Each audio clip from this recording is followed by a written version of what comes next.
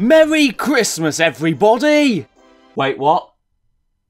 What do you mean I'm too early? Happy Halloween, everybody! Or as I prefer to call it, Paedophile Training Day. For this day in the calendar, we celebrate all that is spooky in the world. There are, of course, zombies, witches, and the ever-popular Slutty Nun. Of course, those who don't want to go trick-or-treating have the luxury of staying inside and watching a horror movie. Although why people want to terrify themselves is beyond me. People saying they want to be scared shitless clearly have never been in the presence of a 2-year-old. The symbol of Halloween is without a doubt the pumpkin, who, much like your grandmother, doesn't look quite normal and is forgotten about for most of the year. Halloween is notable for the only holiday to have its affiliated food be a vegetable, so it will be unsurprising that Halloween is also the only holiday where the internationally recognised food is never eaten. But try to have fun on this day. While pranks and the odd ritual sacrifice may be against the social norm, just make sure you have a good time.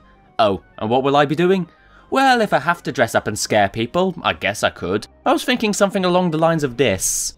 Now tell me that isn't the scariest thing you've seen today.